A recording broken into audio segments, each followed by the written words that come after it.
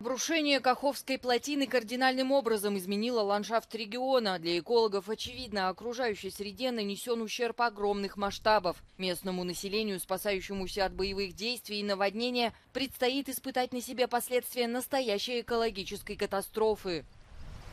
As water at speed gathers and with sediment, it takes all the materials and debris and pollutants that it might come across with it. You would have small communities, wastewater treatment, septic tanks, small industries, and also we know the port has also been flooded, which has got oil terminals, has been used to transport pesticides and other contaminants. We know in some of the areas that have been affected, of course, there could be leftover munitions. When the dam was breached, the mines that were buried in the ground, they were picked up by the water and swept downstream. And they will eventually settle in the lower reaches of the river, where they may become buried under several meters of silt, which will make it a greater problem to clear when the fighting ceases. We can get an estimate in terms of the scale. What we can't do is to predict exactly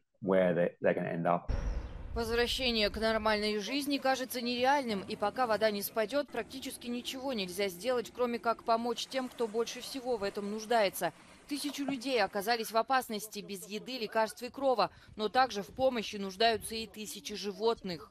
Evacuation of people with boats, it's not so hard when you need to put a person to this boat, and when you need to evacuate animals. Animals don't understand what's going on, so they're in stress. Ecocides don't know borders, so it will be the problem not just for Ukraine, but for all the world.